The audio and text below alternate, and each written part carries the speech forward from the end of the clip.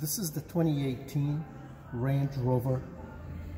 There's only one screw that needs to be removed, and it's right over here behind this little cap. Cap comes off pretty easy.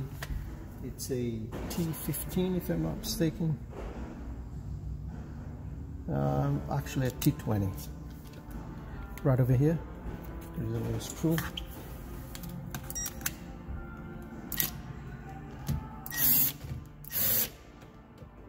If I could see now.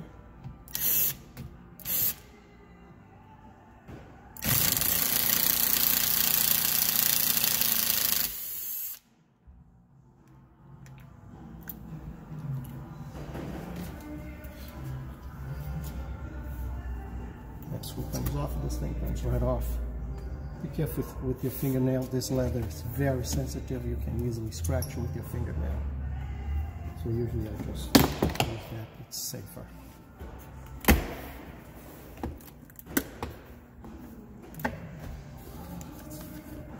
Now I wanted to have a little more separation over here.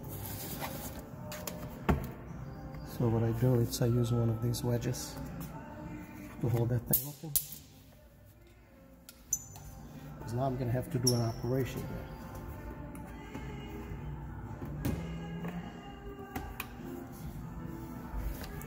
So what I'm doing is I'm going to lift the seat.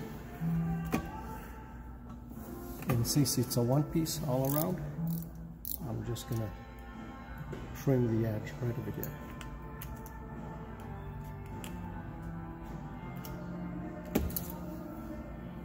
Simple. Same thing on the other end.